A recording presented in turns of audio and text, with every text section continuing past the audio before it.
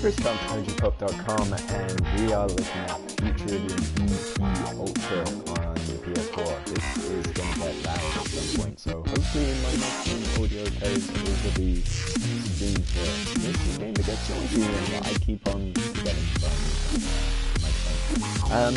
So yeah, this is weird. It just came out today, or yesterday, or tomorrow, depends where you are.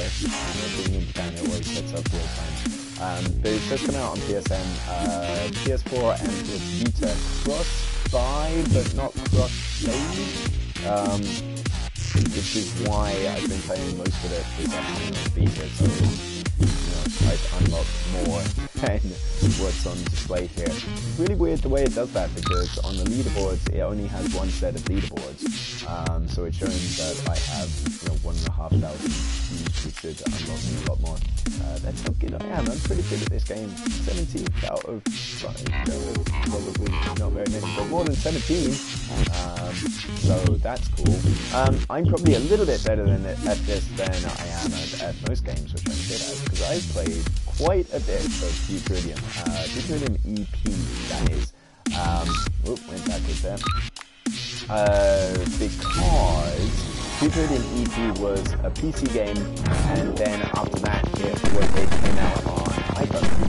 And I played an awful lot of the iPhone version, and really quite liked it, and my only real criticism of the iPhone version was, oh wow, I really wish I could play this with buttons on my Vita. Now I can play it with buttons on my Vita, and it looks pretty good, so I've extra stuff in it.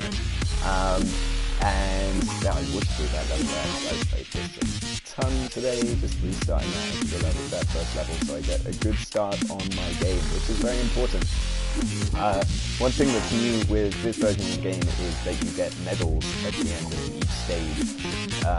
And in fact, this whole first campaign is a little tweaked, a little bit different than how the original version was. So you get a medal at the end of each stage, or up to 3, for beating it within a certain time, for not dying on the stage, and most importantly for chaining everything together. There's a weird thing with this, is that it's kind of a little bit of a puzzle game in a way, because even though it's a shoot 'em up, what you really want to figure out is the most... I take offense to that. I'm just going to restart my entire run.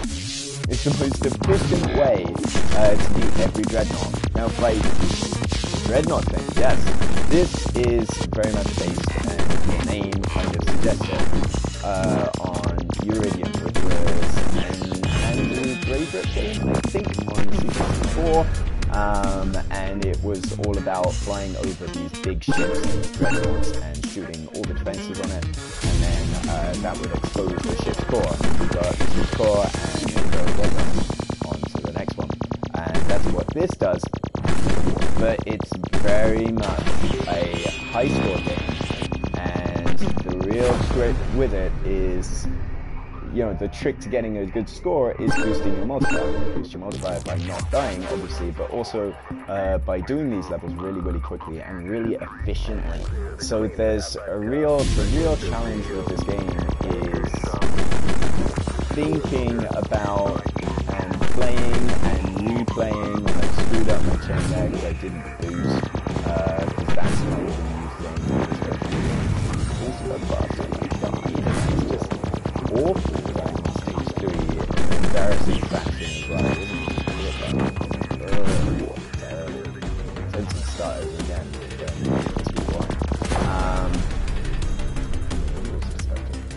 But, what was I saying? Oh, I got the light screen. No medals for you.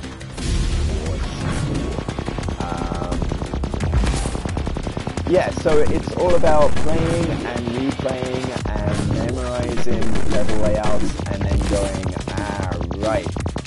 It's not necessarily that the levels are difficult in early doors here, although the levels do get fearsomely difficult later on. It's not the inherent difficulty within the game, it's that you have to figure out the most efficient path to the stage. This is not the most efficient part of the stage, and you can hear the little boom coming from the corner, which says, well, don't screw up by boosting to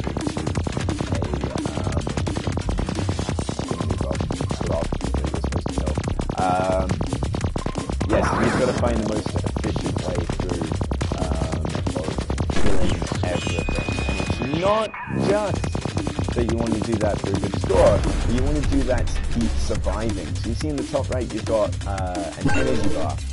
I can die as much as I want in this game. This is a bonus stage, so the energy is really, really low. You can die as much as you want in this game, but when you die, your energy will deplete faster, and your energy is always depleting. These bonus stages are much harder with a PS4 controller. That's weird. I could always do this really, really easily with the Future analog stick. I was doing this fine. 1 point. The tightness of the PS4 analog stick makes it really good for accurate shooting and really bad for moving fast.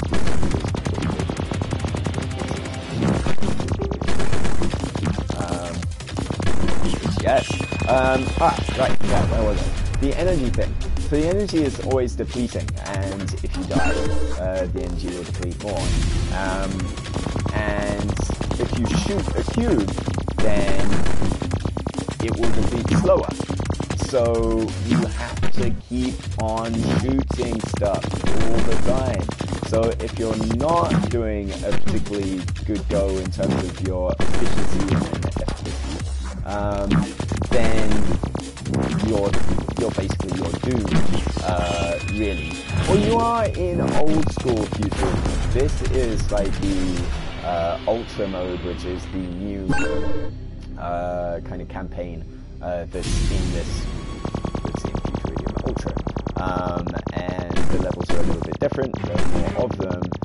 You can boost, as I mentioned before, to move quicker, and it's a little bit softer because it's topping up your energy at the end of every stage, whereas in classic Futuridium, the original version, it didn't top your energy up from stage to stage. So basically, one really efficient, really inefficient stage will screw your whole game up. Whereas here, it's so here.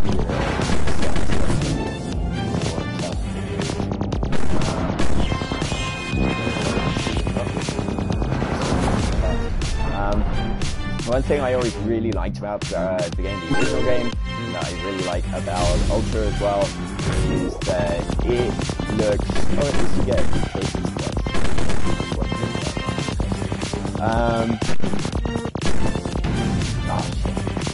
this game looks really good. It looks really good in a retro future sense. It looks really good in kids that are under 20.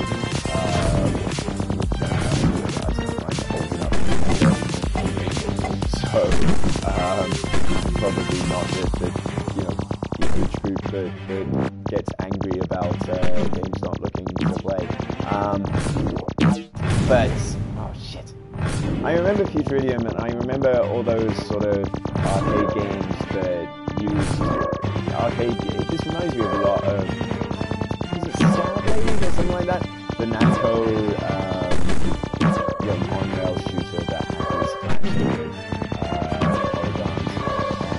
obviously another obvious comparison. Another obvious comparison is with Star Fox as well.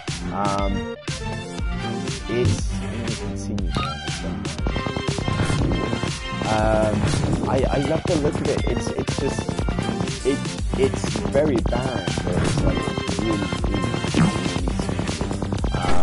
and it does these awesome effects around the outside of the screen. It goes sort of red and really easy. You're so focused, or I am so focused right now on what's going on in the middle and watching what I'm doing. That periphery stuff is, well, I mean, it's just the periphery. but yeah, when things get noticed at the edge of the screen, it kind of warps in like this awesome sort of red green, polarized 3D,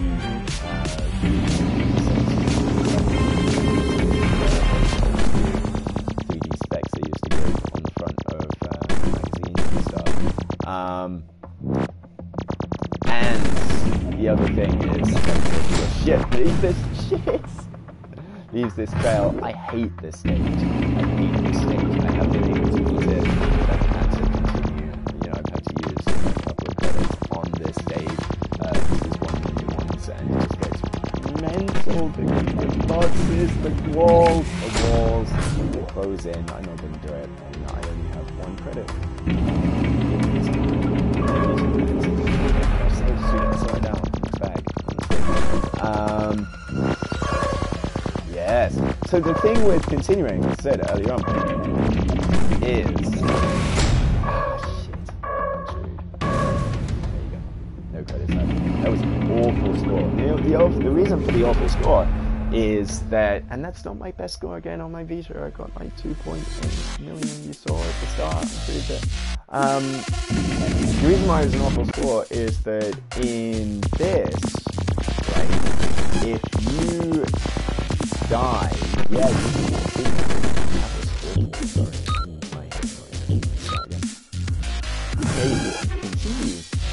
But if you continue, it instantly halves your score from that point. So that's cool, I think, in a way, because you know, it sets this. It's just everything like this. With games like this, you just get so, or I just get so involved with score chasing, and it kind of teases you there when you screw up. You know, it kind of goes, hey, you can continue, but you won't be able to bank that score. Oh no, I just went underneath. I didn't miss one underneath. Oh, let's start again.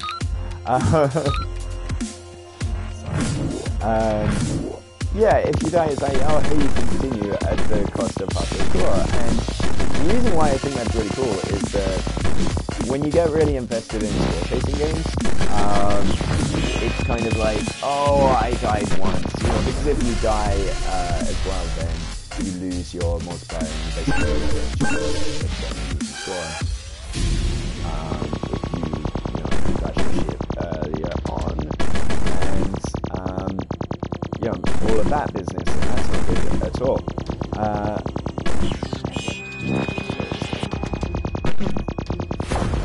Free. But yeah, I mean, it's so tempting when you're invested in score chasing to just go, oh, I screwed up, right, restart. But here, the game's basically saying, well, we're going to take away half your score, but give you the right to progress. So, like, there's this battle in your head between, oh, right, I can play for high score, but if I screw up, it doesn't really matter. I'm just going to switch to the velocity and start playing for progression at this point. And I think that's really cool, because it kind of means, in many a way, like, when I die in this, that's the first time that I die, and that's when I start using the cases having to use a continue. I'm not doing the most efficient or perfect run of the game. I can still think, oh, well, okay, I'll play for progression. You know, I'll play to try and get to, stage that I've got to before. And there's a lot of stages now with the new stages they've added in. There's this big one of them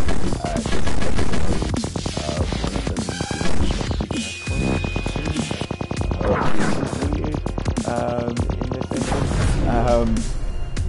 So there's a lot of extra stuff there. I mean, you could kind of say, well, hey, this was on PC and on mobile for an awful lot cheaper than this is, but this is $12, I think, by the way. So, and $10, and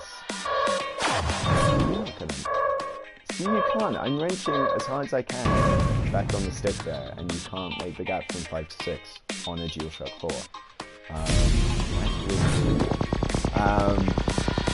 But yeah, so it's one of those weird things. Usually,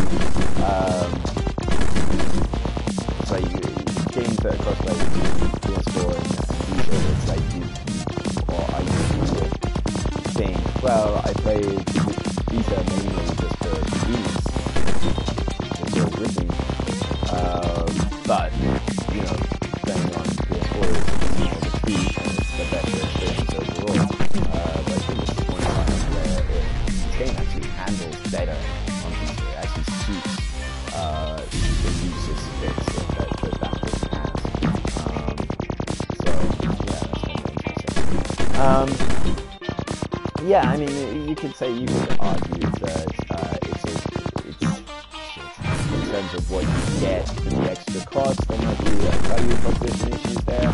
I don't think so, actually. I think it's more of a case of the iPhone version fits in with this, fits in with the old chestnut of the iOS race to the bottom. And it was a bit the type of thing and everything. And there's certainly tons of extra stuff in here. It does look like it, so yeah, really liking Futuridium EP Ultra. It's out on PSN right now for not too expensive, and it's the same. Check it out. I don't know whether this game's gonna get any. Yeah, I might just quick out while the going's good. Yeah, ChrisJohn.com. Thanks for watching.